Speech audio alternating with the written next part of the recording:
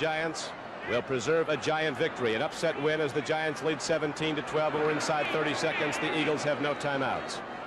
Wait a minute. Here's a free foot. I don't believe it. The Eagles pick it up, and Herman Edwards runs it in for a touchdown.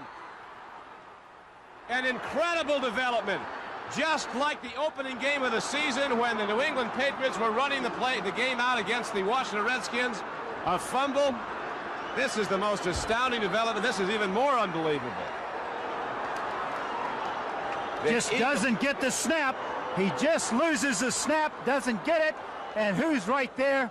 Herman Edwards picks it up on the dead run and goes in for a touchdown.